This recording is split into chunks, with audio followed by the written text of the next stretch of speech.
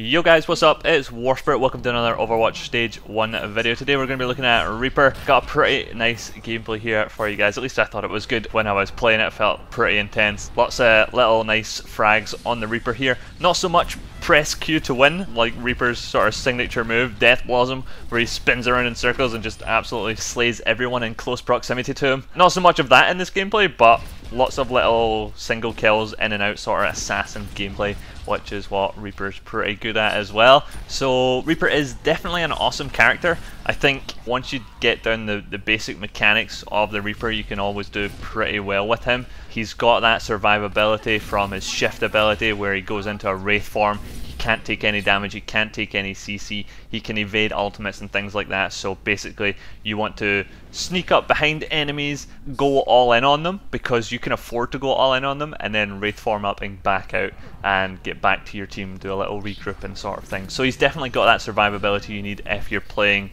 solo queue as a lone player and just wanting to go for a little kill streak on your own, assassin style. He's great for that sort of thing. Getting used to him is probably the hardest part. Like, probably playing him in the first few times, you're like, he's pretty slow, he's a shotgun guy, you have to get in close range to the enemies. It might be pretty tricky to get in close range at first, but he's a pretty quiet guy. He's a little ninja sort of dude. Like, I saw a video on YouTube which showed all the footstep sounds of all the heroes in the game, and Reapers in that video seem to be pretty loud, but see when you're in game and everything's going on, you really can't hear Reaper sneaking up on you much at all. In general, I feel like the footstep sounds in Overwatch are pretty quiet. They're pretty hard to listen out for because a lot of time you're hearing your own footsteps all the time, you're hearing your teammates' footsteps as well. It's very hard to tell footstep sounds in this game right now. Probably it's something you'll get used to in eventually, or at least I hope I can get used to eventually, but for now, Reaper is definitely a threat, and his footstep sounds aren't letting him down and sneaking up behind enemy teams and getting those little picks on them. His other ability, Teleport, is there as well, just for getting those flanks. I'm using it in this gameplay because there's a Bastion on the enemy team, so anytime I see the Bastion setting up, I pretty much just teleport, hopefully towards a position outside of the Bastion's line of sight so that I can just duck behind him or jump down on his head and assassinate the Bastion real easily. Reaper's pretty good against him in most situations, except when he is playing super safe, setting up in those 90-degree corners where you pretty much cannot get access to. Then you want to just have your team coordinate a spam and spam the Bastion out who's sitting in the corner, but otherwise Reaper's pretty good at teleporting behind characters like that, wiping them instantly out of the upcoming team fights. So I'm playing Reaper here on offense. He also works really well on defense, so definitely a sort of all-rounder character. He is labeled as an offense character, but he can definitely be played defensively as well, just because he can lock down those small rooms, lock down those corridors. Anyone running around can just take a shotgun blast to the face. One thing about Reaper in this gameplay is he is the master of tank kills. In the game, he is definitely the best character at killing tanks. So say the enemy team is stacking tanks, then a good counter to that is just putting one Reaper on your team, because Reaper can just go up to these tanks, empty his shotguns into the face, and because of the massive spread on his shotguns, pretty much all those bullets are going to be hitting the tanks anyway and dealing massive damage to tanks. You've seen it in this gameplay here. The Reinhardt, whenever I get to him, is just absolutely melting against my shotguns. Against tracers and things, you definitely have to be a lot closer, because the closer you are, obviously the more bullets that are going to hit from your super spread shotguns.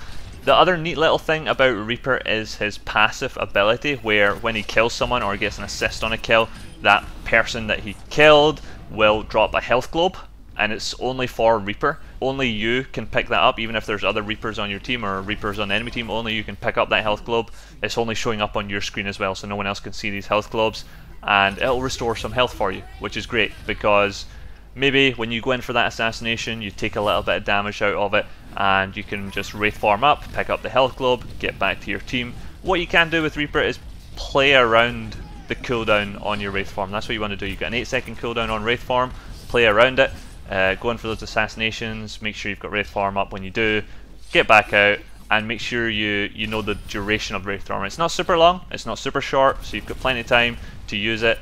You've got time to regroup with your team or find another little corner to duck around and wait for someone to come around hunting for you, and then just blast them to pieces as well. Wraith form is definitely the best part of the Reaper kit. I think the other thing that's pretty neat about Reaper is he does have quite a bit of tankiness. He has 250 life, so he's not one of the super squishy characters sitting at 150 life. He's not one of the other characters like Pharah sitting at 200 life. He is one of the characters sitting a bit higher than that with 250 life. and the fact that every kill he gets, he picks up health, he can wraith form out and just avoid so much damage, and he can teleport in, so he doesn't have to take that initial sort of fire that's traded before team fights happen. He doesn't need to take that damage because he's instantly getting onto the enemy's position. So Reapers can be scary in that sense as well. When you're playing a Pharah, it's going to take maybe a few rockets, especially with splash damage rockets. So it's going to take way too many splash damage rockets as a Pharah to take out an enemy Reaper. And you think, yes, Pharah definitely does counter Reaper, because there's no way a Reaper is going to kill a Pharah who's flying above him in the skies. But the fact is that a lot of time, because you've got that wraith form there, the Pharah is not going to be able to kill you anyway, because you've got that time to go in, get back out, and you're fine. You can go into the closed roof areas. The only thing about Reaper, going by this last fight here, you can see it became a lot more tricky for my Reaper plays to work, because there wasn't somewhere I could push actually behind the enemy team. I had a dead end on their spawn room, and it was a sort of open area fight. There was that one side room with a health pack, which I used quite a lot to duck back in to regen, but it cost me a few lives at the end. So ideally I probably would have switched to a different character at that point in an actual match. Just Reaper doesn't perform so well on those final fights, apart from when you get that big massive game winning Death Blossom kill. But yeah, stage 1 videos, so I'm trying to keep each gameplay playing that one character the whole way through, even although that's not what Overwatch is currently encouraging in gameplay right now. I'm just trying to make every character work for full matches, so at least I thought that was a pretty nice game with Reaper. Anyway guys, let me know what you thought. Sometimes I feel like I'm pretty tough on myself trying to bring you guys the best gameplays. A lot of gameplays I just scrap is like, oh,